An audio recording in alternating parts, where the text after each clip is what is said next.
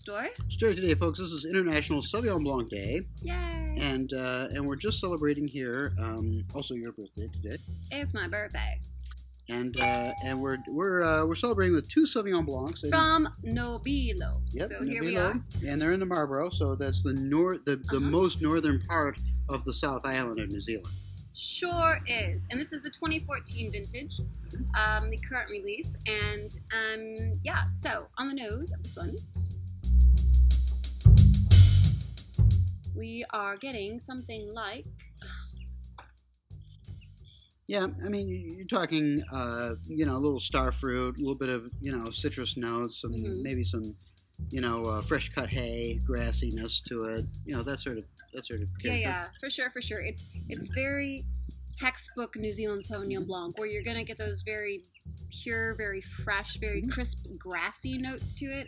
Also getting some pineapple in the nose. Yep.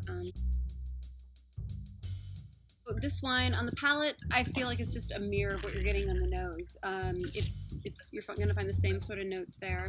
Very refreshing. This is like spring in a glass. Yep. Probably get a little more zip, a little more citrus in the palate than I did in the nose. But you're right. I mean, it's a very clean, very straightforward. And again, for like $10, $11, $12, $13 a bottle. Yep. It works. Yep, it works absolutely. Well. So here's their icon, which is essentially their